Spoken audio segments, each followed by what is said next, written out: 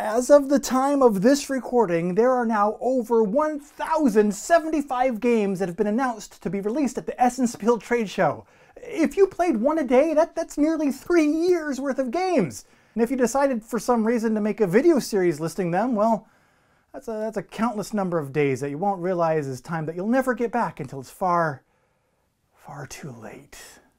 But regardless, let's continue now to my next batch of my top 100 picks from the Essen SPIEL. Hello and welcome back to this Pair of Dice Paradise special series of my top Essen SPIEL picks. Now, for this list, which is presented in no particular order, I am focusing on games that I haven't covered yet in other recent videos, along with games that have a 2019 English release date. And that still leaves more games to discuss than you can shake a stick at. So put down the foliage and listen, because game number 71 is coming up next, and it is Flotilla, a dice-rolling game for 3 to 5 players by WizKids. Did you know that in what I promise is a completely relevant note, in 1954, with an explosion over 100,000 times more powerful than even the wildest estimates, the Castle Brava nuclear test exploded some stuff over in the ocean area. The ocean area in question was the Bikini Atoll, and this explosion ruptured the Earth down to its mantle.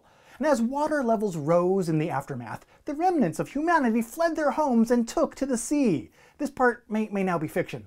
World leadership came together then to build a massive flotilla, mankind's last bastion of civilization. And now, 10 years after the disaster, the flotilla is home to the very last of us. Humanity. Me, you, Earl probably. He's human, sure. Flotilla features 2 distinct and interwoven modes of gameplay, as you try to outpace your opponents in bringing prosperity to humanity's new home. Earl's home, maybe. Otherwise, you begin the game as a Sink-side fleet commander, commissioned by world leaders to explore this new face of the ocean, scour the depths for resources, and rescue any survivors that you might just happen to come across. But at any time in the game, you may choose then to turn Skyside by selling off your skiffs and leaving your seafaring life behind to instead grow the flotilla itself. And as players turn Skyside, different niches are filled, forever changing the game's economy. And mastering this ebb and flow will be critical if you're going to shape the new face of humanity in your image, or just shape it by helping out and being humanitarian, because the humanity part of it, it doesn't have to be all about you. Sometimes it's about Earl. Will you build the flotilla by being the first to go Skyside, or will you stay Sinkside for the whole game, becoming the most powerful seafarer of them all? But even more importantly, who is going to repair this massive rupture in the very mantle of the Earth? Not me. Certainly not Earl.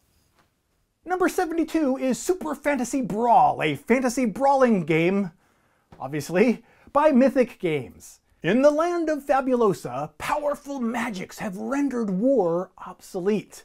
So, with nothing else to compete for and unwilling to use these magnificent magical powers to repair the Earth's mantle, the bored populace has turned to the Super Brawl for entertainment. These powerful magics are now used to reach back into the timeline to pluck out the finest warriors from every civilization in order to compete them against each other in the greatest entertainment spectacle ever staged since your daughter's 6th grade 3-hour homemade drum concert. Super Fantasy Brawl is a fast-paced, competitive miniatures game in which players select a team of 3 champions and combine their unique action cards to create a synergistic action deck. The game is faction-free, so players have the choice of any combination of champions that they want to use. In each turn, the players use their hand of action cards to maneuver, attack, displace enemies, and claim objectives to score victory points. And every action card in Super Fantasy Brawl is attributed to one of 3 core concepts which govern all magic in Fabulosa. Of course, come on. There's creation, destruction, and manipulation. The objectives in Super Fantasy Brawl are only scored at the beginning of a player's turn, ensuring that you always get a chance to disrupt your enemy's plans and position your champions to score the objective for yourself. This tactical to and fro continues until one player reaches that victory point threshold, then declaring themselves the winner and advancing towards victory in the Super Brawl tournament. Which is nice. It's nice to have an actual winner, because really there's no winners in a 6th grade 3-hour homemade drum concert. That I can tell you.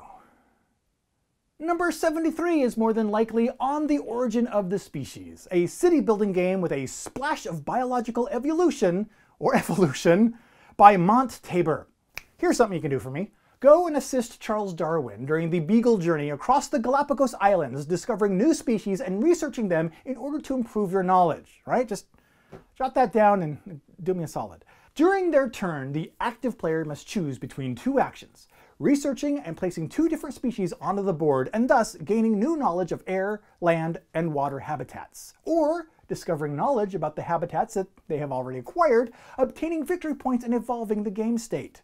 No word yet, though, if evolving the biologically curious platypus scores a player positive or negative points. Who knows? The game finishes when the Beagle reaches the last space of its trip, leaving the archipelago through New Zealand. And then the player who correctly said archipelago on their very first try, thank you very much, whoever has the most victory points wins. Number 74 is Chakra, an abstract strategy game for 2 to 4 players by Blam! In Chakra, each player has a board that shows the 7 chakras that they must fill with gems that represent the energy flowing into their body. To score points, each player must harmonize each of their chakras in the best possible configuration. And to do so, they must take the gems and place 3 of them on the corresponding color in each of their chakras. During a turn, each player, who starts the game with several inspiration tokens, chooses to either take up the 3 gems from one column and place them on top of their individual board, move gems up or down by a number of chakra spaces to reach a perfect alignment, or meditate to reclaim an inspiration token. When a player manages to align 5 of their chakras, the last turn is played and then you perform your final scoring. So breathe deeply, let the whisper of thought come to your ear, that is nice, and harmonize your chakras, and then let go so that the negative energies will just disappear. Or don't, because really, I don't care. I'm not your dad, so be tense. Number 75 is the science fiction civilization card game for 1 to 5 players. It's a wonderful world in which each player manages an expanding empire and must choose the path to their future. In the game, players will carefully plan their expansion to develop their production power and then rule over this whole new world. As long as they can do it faster and better than their competitors. So how do you do this, he asked rhetorically, because you can't have a two-way conversation on YouTube? Well, each round, players will draft 7 cards and then choose which ones will be recycled to immediately acquire resources, and which of those cards will be kept for construction to produce resources each round and/or gain some victory points. When a card is fully built, it is added to the player's empire to increase their production capacity each round. But there's a twist. That twist being that the production phase works in a very specific order. So you have to plan your constructions carefully, otherwise, well, really, honestly, oh my goodness, I don't even want to tell you about how embarrassing it would be to have that happen. So just mercy me, no. Each of the game's campaigns offers a storyline though, and at the end of each campaign, players will open a reward booster to unlock new cards, to provide new options and content for the game as it progresses towards a final, wonderful world. And you know what makes my world a wonderful one? Well, the following product that I can only assume I can't live without and I probably highly endorse. Unless it's complete rubbish, in which case, screw it. Welcome back, welcome back, welcome back. The names have all changed since you hung around, but those dreams have remained and they've turned around. Number 76 is Lovelace Babbage, a real-time number manufacturing game by Artana. In Lovelace Babbage, players adopt the roles of 19th century computing pioneers including Ada Lovelace and Charles Babbage. Each player then has their own unique abilities and subroutines, providing asymmetric gameplay and new challenges. Programming an early mechanical engine, players complete tasks for famous 19th century patrons who award influence in such areas as art, science, and engineering. Turns take place in real time, with players competing over a mix of personal and shared goals as they all program the engine simultaneously.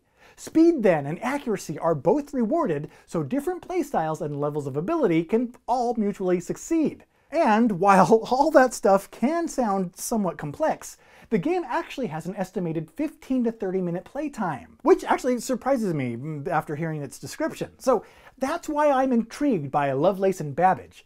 unsure whether I should be excited for this game or fear it because of its methodical, mechanical mathiness. Let's say that number 77 is the self-published fantasy adventure card game Dragon Hunters. Then, let's continue by saying that Dragon Hunters is a place where 3 reckless heroes, an avenging Amazon, a warlike half-orc, and an intrepid mage, face a deadly and somewhat terrifying dragon with treasures hidden within its lair, as dragons are wont to do. But, he continued, the dragon is not the only opponent here, as the hunters themselves, as in their own greed and their thirst for glory, can ruin any well-executed plan, which, haha, surprise, it then does. Meanwhile, though, the dragon is not just sitting around on his treasure lollygagging. No, the dragon will never stop, and in this game, it continues with the not stopping until it destroys everyone who has dared to invade its lair. Oh, and this dragon? In addition to the typical fangs and claws and wings, this dragon also creates illusions, burns its enemies, and summons dutiful dragon whelps to aid it in battle. Quite the ambitious dragon, this. And so, it will be up to the players themselves to decide whosts amongst them will be the lucky hunter to receive the treasure, and whosts amongst them will fall to the dragon's attacks. Marty. If it has to be someone, I can say right now with near certainty, it's going to be Marty. I forgot I wrote that part. Okay. Number 78 is The Grim Masquerade, a card game of bluffing and deduction by Druid City Games, which takes place in the enchanted kingdom of Beauty and the Beast. But this time around, the Beast has invited you to his castle for a fancy masquerade. This surely cannot be a trap. But when you enter the Beast's realm, you are then magically transformed into the identity of another character from the Grim Forest. It was a trap. Yes, the Beast does certainly enjoy his antics, and now players must struggle for their very survival. No, that's not right. You just got to figure out who each other character in the game is. In the game, players will have access to various artifacts. They'll lose if they receive 2 artifacts of their Bane, but they can win the magical masquerade if they're able to collect 3 artifacts of their favor. And don't worry though if you're outed early, because then you take on the role of a ghost. A ghost. Okay, perhaps the players are actually fighting for their very survival. As a ghost, you get to guess what character you think will win the magical masquerade, and if you are correct, you win right along with them. The first player to collect all 3 artifacts of their favor, or be the last player standing, wins the game. You also win if you turn out to be a particularly precognizant ghost. Number 79 is Moonshiners of the Apocalypse, a morally questionable, not so cooperative game of town building with a tad of dice combat for 2 to 4 players by Too Fat to Fly. The description of Moonshiners itself states that this is the one game that you need to stay away from if you worry about dark humor, morally questionable choices, and drinking with your enemies until they pass out. Set in an alternative post-apocalyptic 1920s that is not the Scythe universe, players compete over exploring and rebuilding a deserted shantytown while simultaneously fighting off the hordes of disgruntled crowds that roam the town.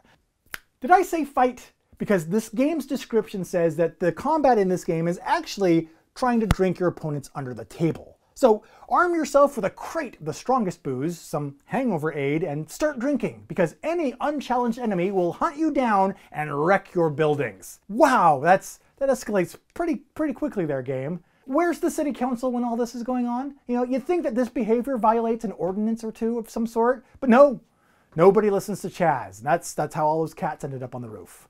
Explore, expand, exploit, and exterminate, scavenge for resources, raise distilleries, produce moonshine, and sell it in your saloons to maximize the profits, because when time is up, only one hero will be able to pay for the ride out of Shantytown and win the game. And number 80 by Alley Cat Games is Chocolate Factory, set in the early 20th century of entrepreneurs and chocolatiers experimenting with new ways to create and market chocolates. Now in this game, you, right there, have just been assigned the task of Chief Chocolate Maker, because never mind repairing the Earth's mantle, there's chocolate to be made. Chocolate Factory is a Euro game of literal factory building and moving chocolates, using a pushable conveyor belt component. And using this, you must push your way towards completing the most chocolates for the best value. And during the game, players will initially draft new factory parts to add to their player board, and specialists, which are one-time use cards with special powers. But careful consideration will be required for the spatial element that this game also has, as chocolate pieces can only be manipulated during a push by the factory part that is adjacent to their tile. Players will then score points by creating chocolates for public and personal objectives. And the player with the most points at the end of the game wins it all. Unless the Earth's mantle ruptures any further, then we all lose. Well, hopefully it's not going to come to that, and you'll be able to join me again in just a few more days for the next batch of my top picks from the games coming out at this year's Essen SPIEL. Till then, I've been Chaz Marler from Pair of Dice Paradise. Take it away, Earl. What happens when two board game media makers join forces? I don't care. But if I did care, I would tell you that Marty Connell from Rolling Dice and Taking Names and Chaz Marler from Pair of Dice Paradise team up as Team Vest in this 24-inch by 14-inch playmat. Khaki gaming vest not included.